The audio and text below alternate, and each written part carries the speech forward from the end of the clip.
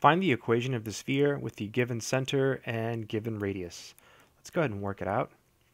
So the general formula for the equation of a sphere is x minus x naught, quantity squared, plus y minus y naught squared plus z minus z naught squared equals r squared. And in all of this, the center is x naught, y naught, z naught, and the radius is r. So all we have to do is plug the center and the radius into our formula and we're done.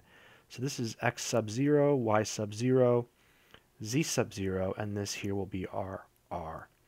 So we end up with x minus 4, that's x naught, quantity squared, plus y minus 2, that's y naught, plus z, and then it's minus negative 3. So a minus and a minus, we're going to get a plus. And then r is 2. So when you square 2, you just get 4. So this is equal to r squared, which is 4. And that is the equation of the sphere. I hope this helps.